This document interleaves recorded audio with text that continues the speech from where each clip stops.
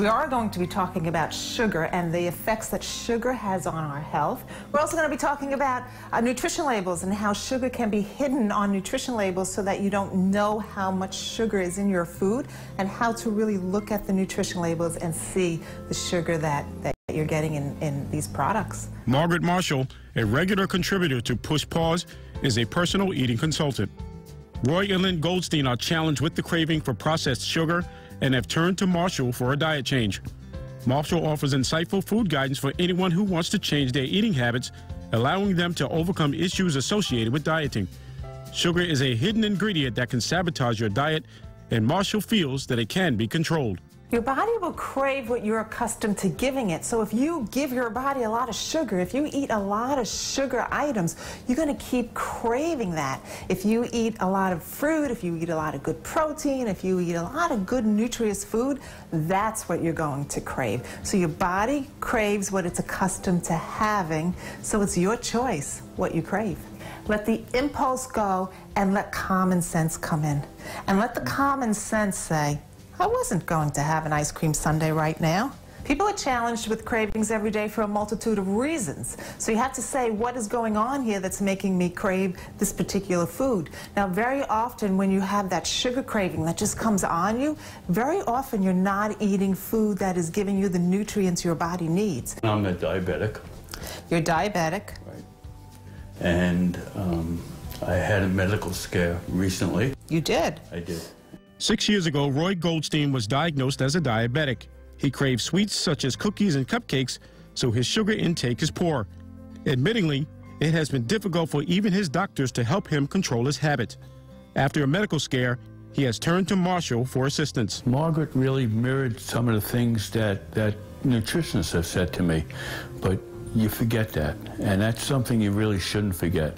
And one nutritionist said, and I'm sure Margaret would agree, you should, if you need a cheat sheet, carry a cheat sheet with you. It's not so difficult to, when you're shopping in a store, to read a label and to know what the label's telling you.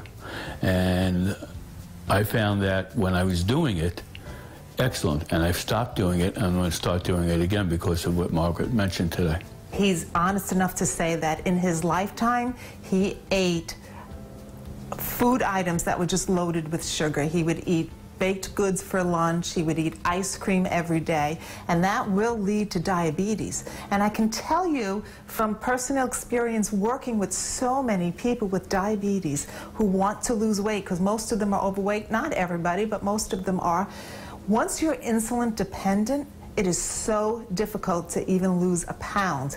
When someone else would lose a pound, it would be just 5 times as difficult for someone who's insulin dependent to lose a pound. And the best thing they can do for themselves is lose that weight. When you look at a nutrition label and you want to look for how much sugar is in the product, it's for the serving size on the top of the nutrition label. Lynn Goldstein has a very difficult time controlling her carbohydrate intake. When we go out, I will eat bread, pasta, rice, potatoes. So even if I decide that I don't want it and it's there in front of me, or if it's not on my plate and somebody at the table has it, I will eat theirs.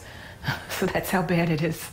Very often when we eat too many white carbohydrates, that turns to sugar in your bloodstream as well, and it does call for more. We get, we crave what we're accustomed to having. So if you're accustomed to having pasta and bread and all these white carbohydrates, you're going to keep craving it.